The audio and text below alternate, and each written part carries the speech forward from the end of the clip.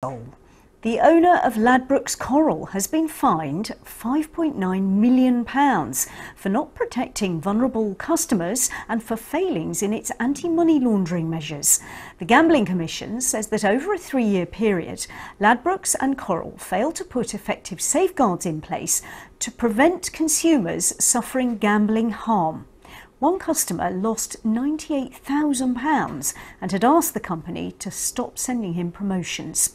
Our business presenter Dominic O'Connell explains more.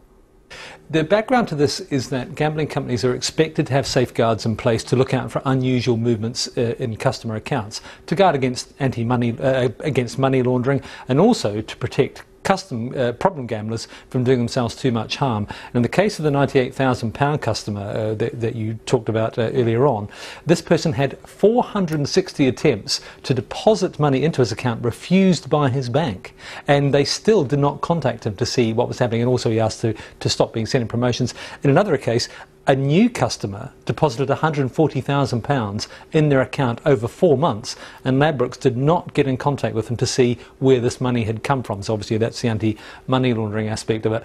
Ladbrokes, this behaviour that the Gambling Commission is talking about was between 2014 and 2017. They said there were systemic failings at Ladbrokes Coral.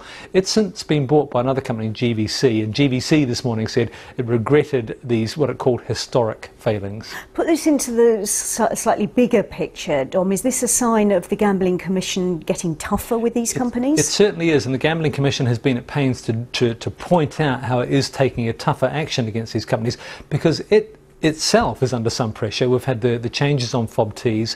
The Deputy Leader of the Labour Party, Tom Watson, has been pushing quite hard on the Gambling Commission, saying it's not really fit for purpose. He wants a much tougher watchdog to crack down on gambling companies.